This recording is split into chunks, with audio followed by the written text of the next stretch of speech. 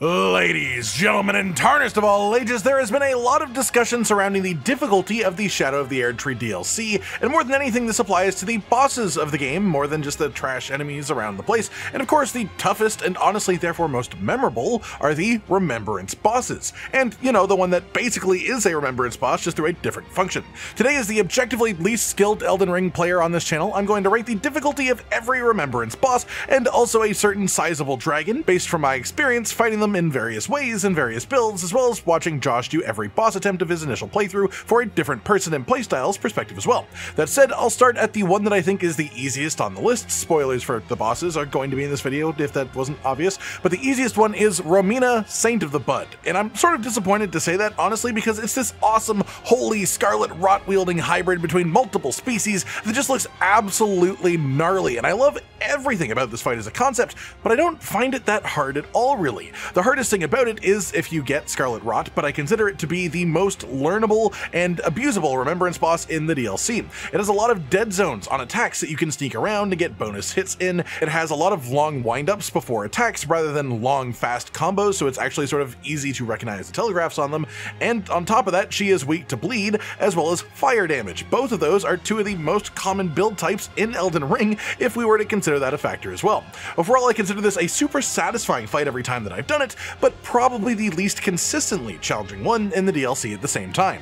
Second easiest, I've got Midra, the Lord of Frenzied Flame, but this sort of depends on how strong your build is as well and the playstyle of it. The more unga bunga you are, the easier that Midra actually is. High damage big melee weapons have a lot of abusable openings in the fight, such as right at the start of the phase of the actual fight where you can walk right up to him and he's firing out his cone of madness, and if you go around him just slightly you can do multiple charge attacks in a row, and he has a relatively low stagger threshold as well. Overall, his combos are not overly long either, even if he can move and attack you, which is a rarity in this expansion. Most things do have very long combos, and the main overarching danger of this fight is if you contract madness, which you are usually dead if you actually get it. As well, a couple of the attacks are a bit of a toss-up too. The extended laser beam is sort of nasty to dodge if you don't roll diagonally forward due to the way that it tracks, which did take me a little bit to work out, and the sort of phase switch move where he turns into a big frenzied flame orb and drops it on you. I have no idea how you're supposed to avoid that other than sheer distance, as 90% of the times that I try to roll it, it doesn't work, and you definitely can't jump it. But other than that, for melee, he's a pushover. For ranged, it's a bit different. You basically have to play any magic builds in melee range just because of the way that he actually works, but once you've worked that out and you start to adjust to it, I still think that he's not so bad at all. I'd put him up a tier over Romina, the Saint of the Bud, but I think most of the other bosses are still a tier above him as well.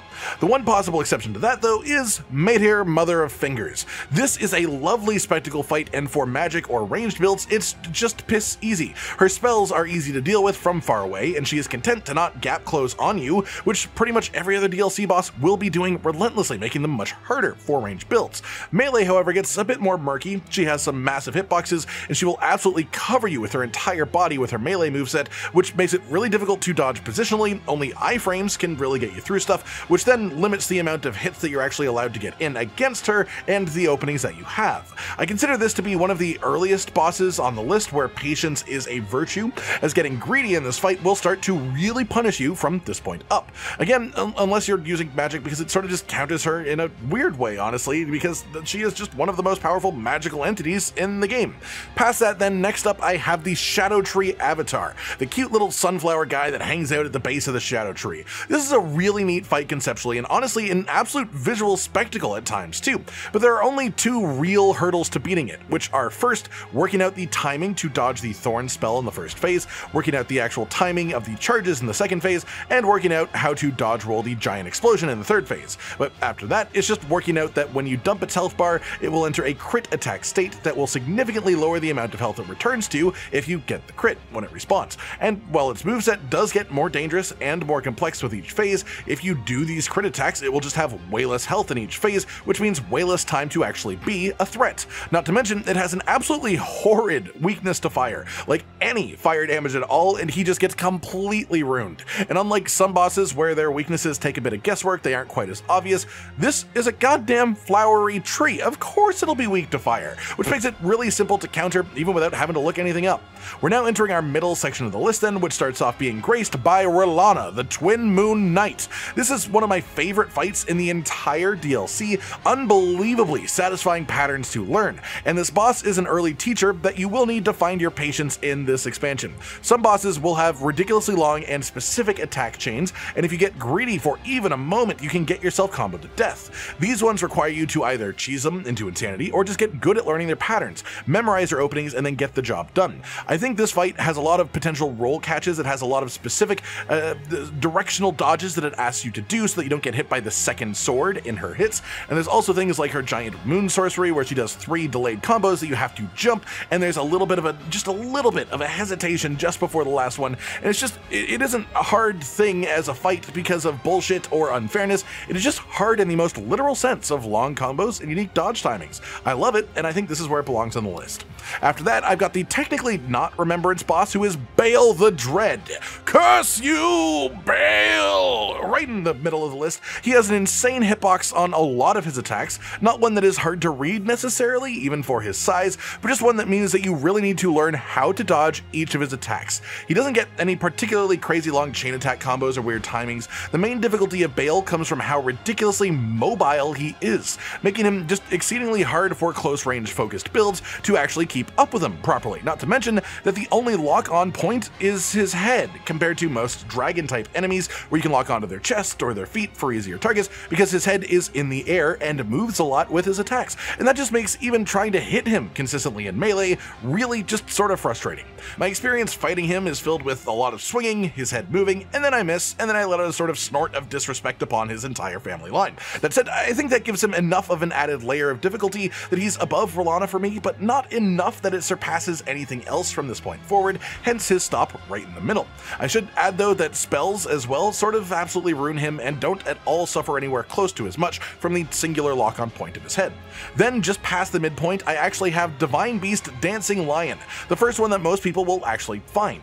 My reasoning for this is pretty simple. He is big, his attacks are really unintuitive to read because it's literally one guy standing on top of the shoulders of another under like a blanket, and I don't know if you've seen this clip of them without the covering on, but they don't even move in a way that would make sense for two people standing on top of each other either. The actual motions are just unnatural and difficult to read for the human brain in a logical way, so you are forced to learn the actual patterns and the timings rather than reading and reacting. It's more like Dance Dance Revolution. And on top of that, it is an awkwardly large boss for its speed, which means that it eats up a lot of your camera, which can make things just sort of weird to actually deal with. And I also think that the arena that you fight it in is probably at least 30% smaller than it should be. All that considered though, I think this boss is about as difficult as you make it. It has a lot of irritants or things that make it feel like a little bit of artificial difficulty, but his moveset is learnable with enough patience, and I think the main thing anyone who has really struggled with this boss has realized is that they probably did it in way too low of a Shadow Tree blessing level compared to what was achievable before doing the boss. Moving up, then we have what I consider entering the upper tier. Not quite the highest tier because that's only one boss, but we're getting there. And first here is Commander Gaius. This boar-riding son of a shit has an extremely annoying charge hitbox that he uses at the start of every fight, and I swear it extends out further sideways than visually matches him as well. But much more than that, his damage is insanely high compared to pretty much anything else that you can fight around the same area, even higher than Messmer, depending on your specific setup, as he is mostly physical damage based. And more than that, his moveset has a number of stage 4 poise breaking things, meaning they flinch you even through Endure, which is crazy. He has a lot of long combos, and most of those combos involve both his own weapon and the boar itself, which means that you have to sort of split your attention and watch back and forth between two different sources of movement to actually get the timing right on your dodges, and he has a number of attacks that just took me way too many attempts to work out how to dodge them properly without taking damage, like the phase transition spin dunk attack that just sends out waves of rock blasts after impact. Not to mention that on top of that, even after you dodge his entire long combos, oftentimes you'll just sort of run out of the range of your attacks, at least for melee people. Sure, the one saving grace is that you can use Torrent in this arena, but I honestly don't think for the vast majority of builds, that's even really an advantage, as there's just tons of spells that you cannot use from Torrent, and you can't do things like Ashes of War weapon skills or power stancing weapons or anything like that either. After that then, we are now at the third hardest boss in the DLC, and here I've got Messmer the Impaler. This is genuinely, I think, the most satisfying boss in the entire DLC. I may have more feelings about the final boss once I've done him a bit more, but the amount of times I've done Messmer, this is how I feel. It's also extremely punishing. So many of his attacks will flinch you just the right amount to combo into a second hit, but what that does is punish greed and incentivize patience and learning. His movements are really intuitive, and no part of the fight honestly feels unfair to me in the slightest. It's just a tough fight with a ton of long combo strings with very specific directional dodges required on occasion. And it punishes the hell out of roll spamming. It wants you to learn the timings properly. Honestly, one boss at a time going up this list, it feels like every one of the ones that I have ranked harder is almost like a setup to teach you one bit at a time how to handle what will be the obvious final entry on the list. Patience, waiting for your openings. Don't get greedy and treat every mistake and failure that you have as a learning experience. Find these specific angles that you can move that give you the openings and advantages to actually hit back, and learn how to make the best use of those openings when they present themselves. And this is just sort of a matter of having things line up once you've learned that until the boss dies. Second hardest, some will maybe disagree, I've got Putrescent Knight. The reason is simple, I don't like the way he moves. I don't like it at all. If Divine Beast Dancing Lion moves in an intuitive and unnatural way for the human brain to process, this guy is a goddamn enigma. I don't like his super ridiculously long combos either. I don't like how much poise damage he deals. I don't like that he can throw his weapon like a boomerang. And I really don't like that he can change which side of him his horse will come from to attack you in the middle of his long combos, which again, like Gaius, are split between the horse and the guy himself. Not to mention that with combos even longer than Gaius has, he spends most of the time after ending his combos just ending up really far out of range of you, so you can't attack him and you can't actually make use of an opening. So a lot of the time you'll just dodge for like 30 seconds straight, because every time he ends a combo you sprint towards him, then he starts a new combo, and some of these things I think are unfun. Some of them I think are entirely fair and just contribute to making it a hard fight, but I think there's a very clear and stark difference between the way that Messmer is difficult and the way that Putrescent Knight is difficult. Then in the top spot, it was never in any sort of doubt, it is Radahn, the final boss. This goddamn guy, I love him so much. I love his lore, and I don't care if some people think it's fan service. I love the way that this all sort of capped off the expansion, and like Messmer, I think this fight has very little actually unfair bits of it or bullshit at all. It all really feels like earned, genuine difficulty. Nothing is overly complex to actually grasp. I've heard people spending multiple days, hours of each day, fighting just this boss and nothing else. Full Shadow Tree blessing, strong ass build, doesn't matter. Of course there are ways that exist to cheese him. Hell, I myself worked at a ridiculously reliable method to make him die to nothing but the mimics here alone, with me just standing there blocking everything. But that wasn't my first skill to calm down. But the point is, because he isn't difficult in a way that's unfair, it means it is one of those fights with a sort of self-controlled difficulty slider.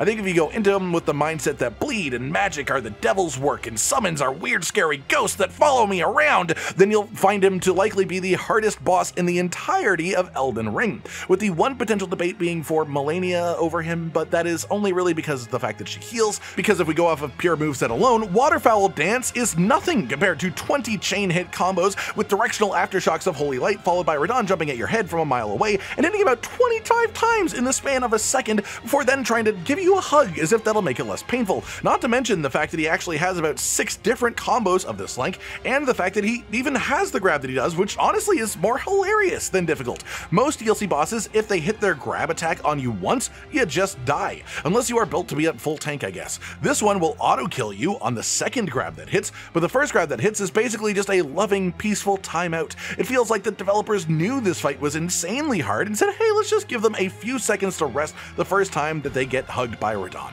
I think that would be real, and I don't blame them at all if that's the case, because he is easily at the top of this list for a reason. That just about does it for today then, everyone. Every remembrance boss, as well as a boss whose heart you carve out and then trade for one of 2 options. Of course, this is based on my own experiences and opinions about their difficulty, so feel free to let me know your own thoughts on all of this in the comments down below. Like if you liked the video, subscribe to the notification bell for more, and most importantly, ladies and gentlemen, until next time, stay sweet. Josh, Cotton, and Hollow with the videos, dropping the humor like a hammer on your tippy toes, bringing entertainment on a daily arrangement to take our insanity and turn it into entertainment. Yes, I said entertainment twice, to reiterate that it is nice to look into your faces on a mostly daily basis when you let us in your homes to make the whole world a stage. Goodbye.